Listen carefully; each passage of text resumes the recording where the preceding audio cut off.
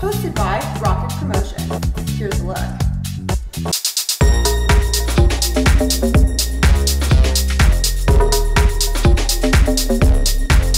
So Lisa, talk to us a little bit about the Tastemakers Lounge.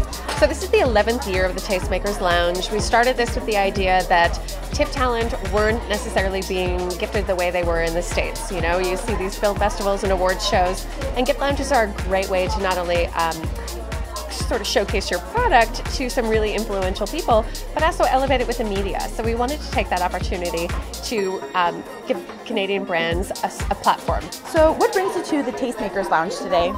Well, I've always been a big fan of the Tastemakers Lounge. I've been invited almost every year, and a couple years I've had films in the festival and come, and it's just a great place to be able to come and relax. Of course, you're on Orphan Black, so talk to us a little bit about your experience and the character you play.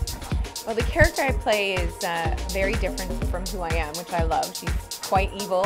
She's done some pretty crazy things, like sew her daughter's lips shut. Oh, wow. It's a great experience on Orphan Black. Everybody's amazing. It's a real team feel there. Like, everybody's really working towards a great product, and it shows on screen. And last but not least, what's your favorite thing about the Toronto International Film Festival? Probably just the influx of talent and people that come into the city. You can really feel the energy and the buzz in Toronto during TIFF. It's really exciting. That's it for this episode of On the Scene Network. I'm Daria Roy. Thanks for watching. For more entertainment updates, subscribe on YouTube, as well as watch us on AOL and Huffington Post.